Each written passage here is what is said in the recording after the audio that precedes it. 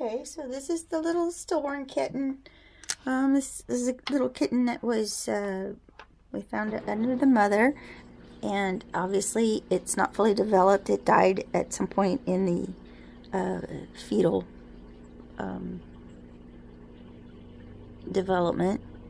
I've turned the placenta right side out, but you can see where the placenta comes in, and I'll turn it wrong side out again. You can see the little membranes,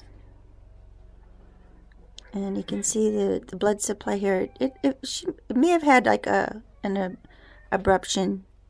It's still connected to the kitten, the fetal kitten.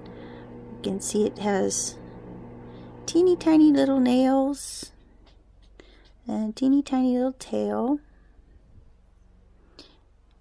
and let's see, I'm gonna make sure that you can see this.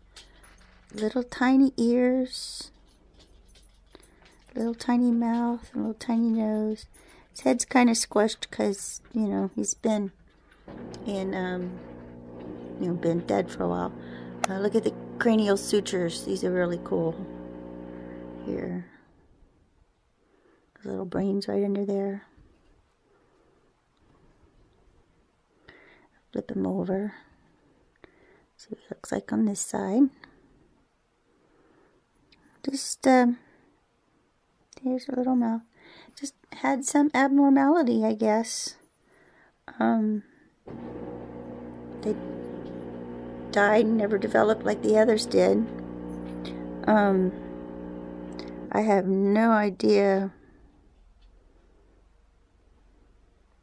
You can see it's got a place to go poo, but I have no idea of the gender.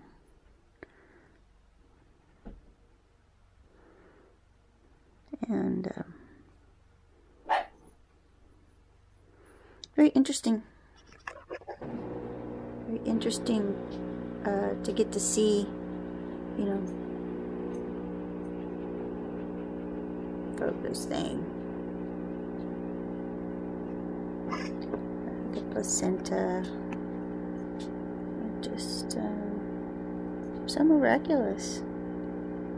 And you can see these little, I hope you can see them, little pock marks. I don't know what those are for. I have to figure that out. I don't know if this is normal. This may be, you know, like if it had an abruption, maybe this isn't normal. I'll have to research that. So anyway, I'm going to tuck this little baby back in its little placental pouch and give it a proper burial in the kitten patch. We're just going to call her D. And there's the little baby. We'll go plant it.